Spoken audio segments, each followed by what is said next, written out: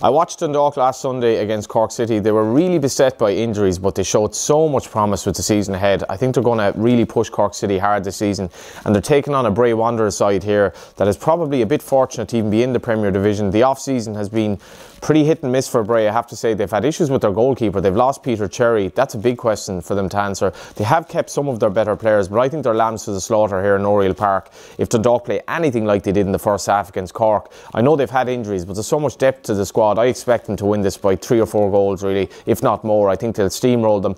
The best bet I think to have is the 4 to 5 that's available, that they'll win the game and also lead at half time. I think they're going to up the ante very early in this game. Ronan Murray scored twice last week. He's made a great start. Patrick Hoban's coming back to fitness, and I think Jamie McGrath's going to have a huge year. I can't see how Bray are going to keep them out.